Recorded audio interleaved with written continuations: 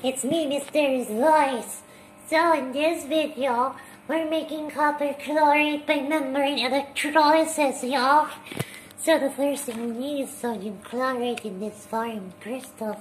And this is our anode, it's made of copper, and our cathode is made of stainless steel, y'all.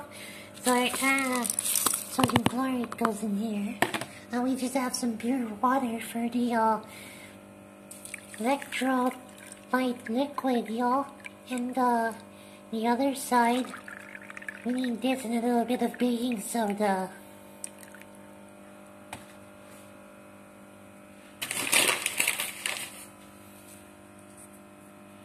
Once you do this for the conductivity, you can see that the amperage is still very low because the membrane has just been polarized.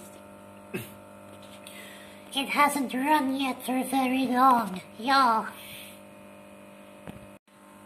So, now, it's only been a few seconds, but we're gonna mix our things around using some hoses, y'all.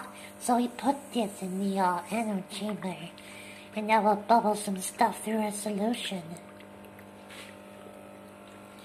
Here's the other hose, and we'll put this in the cathode chamber to mix things around.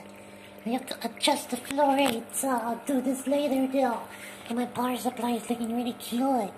Now the next thing to do is to time-lapse this footage. As you can see, the moment things are being mixed, the current is going up, y'all.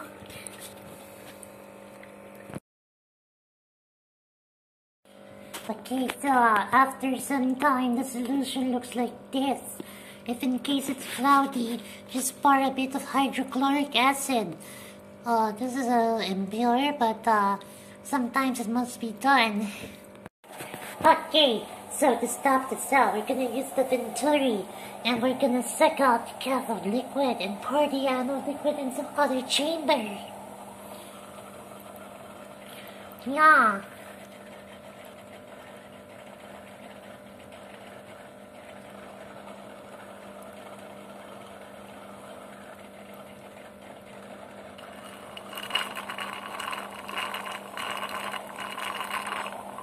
And that is good. Now, we unplug that shit.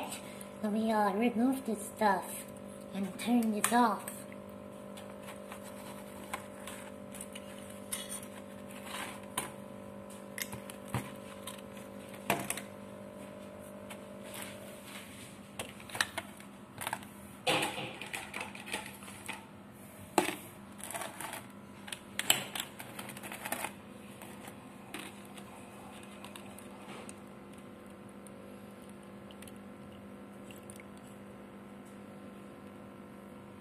We also get this byproduct over here, but that's not our concern.